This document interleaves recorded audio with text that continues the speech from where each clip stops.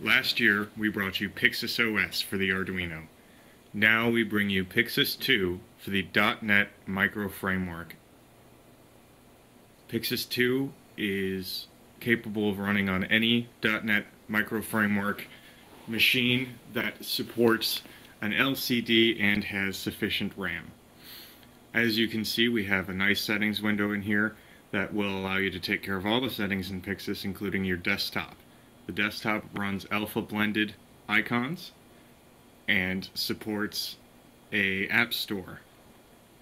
Here you can download apps directly from our website and install them onto your Pyxis device. Once installed, a shortcut can be added directly to your desktop to launch your application.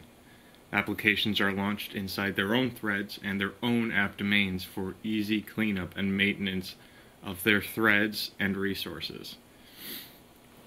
While all apps should include a quit menu item, you can also forcibly quit any running application from the Pyxis icon menu. The new overhauled file finder allows for associated file types. As you can see, it will launch the picture viewer for something that is associated with it, like a JPEG.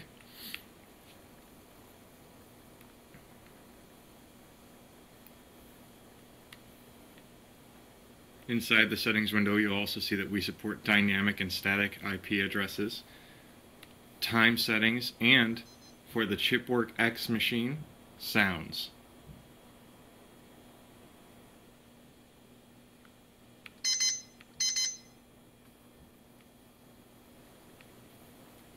Not only can you control the volume, but the bass and treble as well.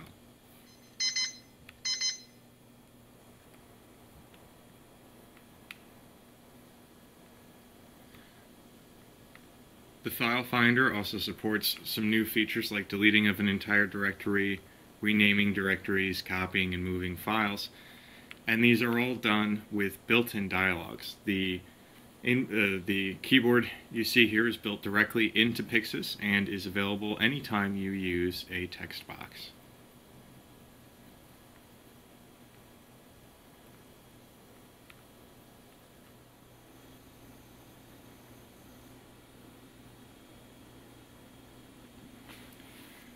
Pyxis OS also has a built-in updater that will not only update Pyxis, but the bootloader and the firmware for the device itself as well.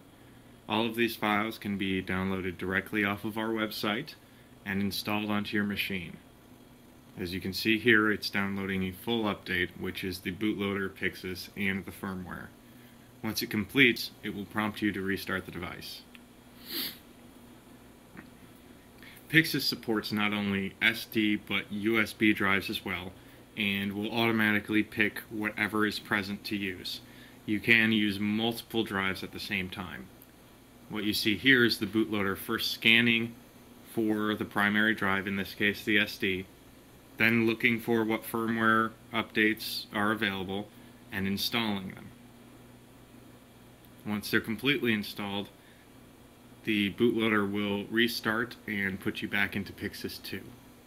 Now, if you were using a regular bootloader for this, the one that comes from GHI or something that you used yourself, the LCD would reset to its native format of 320 by 240.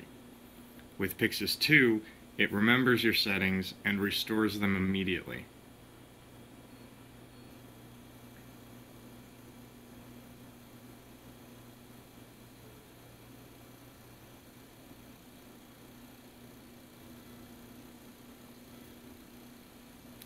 As you can see here, the default LCD settings have been put back because of the firmware update. And in a couple of seconds, Pyxis 2 is going to recognize that and restart the device. Now, the boot logo is offset for the very first time because that doesn't take effect until a full restart, but in a second here you will see that it will come up with the Pyxis boot screen in the full 480 by 272 that the LCD is running.